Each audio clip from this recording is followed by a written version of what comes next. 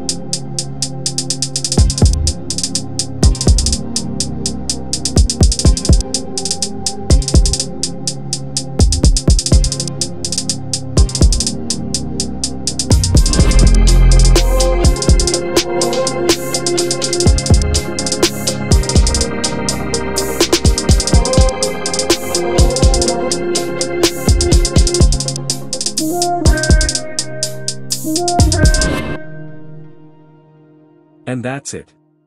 Your MTK device should now be fully functional again. If this helped, drop a like, subscribe, and leave a comment if you have any issues. Thanks for watching, and I'll see you in the next video.